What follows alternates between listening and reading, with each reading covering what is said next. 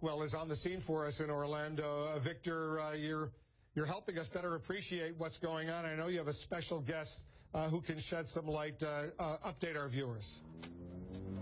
I do, Wolf. I have with me Rasha Mubarak with the Council on American-Islamic Relations, CAIR. Rasha, I first want to come to you with your reaction to what happened here overnight. 50 people killed, at least 53 people injured. I had actually woke up to pray this morning and opened up my Facebook account and saw the breaking news locally, and my heart dropped. I have so many friends and colleagues from the LGBTQ community, and my prayers were with them. I know a lot of our friends were talking, is everyone okay? I've been awake since then, and, you know, we're heartbroken. We're disgusted. This is horrifying, and no community should have to fear who they are, and especially when they're going out for entertainment, and they're in Orlando, the city beautiful. They disturbed the peace here in Orlando. Our community was terrorized. As a Floridian, I'm horrified. And we know that CAIR has condemned the violence, condemned this attack. There will be some who will turn their ire not to this specific suspect, but to the entire Muslim community.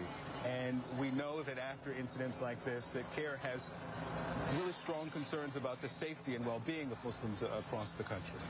We definitely have concerns, but I think something as the gravity of the magnitude of this right now, we're just concerned about the victims and their families. The Muslims here in Florida and Central Floridians are just mobilizing blood banks. We're just, sending prayers.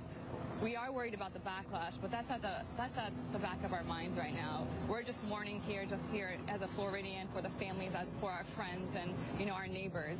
There is a 500% increase in Islamophobia with hate crime and backlash, so there is a fear, and we are working with law enforcement, OPD, Orange County Sheriff's Department, FBI, to make sure that we do trust them, and they've done a great job with everything so far. But right now we're worried about our victims. You're worried about the victims. You're in communication with law enforcement. Have you had any communication with this shooter's family in Fort Pierce? No.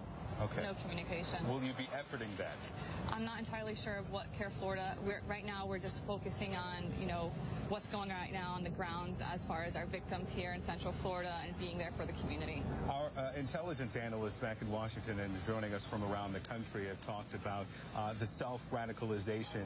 There is no evidence yet that this was an ISIS-directed attack, but ISIS-inspired with the reporting that he could dial 911 to pledge his allegiance to ISIS. And there will be some who question the Muslim community's role in stopping, preventing this radicalization, and what role imams and Muslim leaders across the country should play in that. And CAIR's position on that is what? I mean, the Muslim community has been the leading group, the group of people that have been able to detect radicalism, so radicalization. So the Muslim community is doing the legwork, but we need to do it as a team, as a country.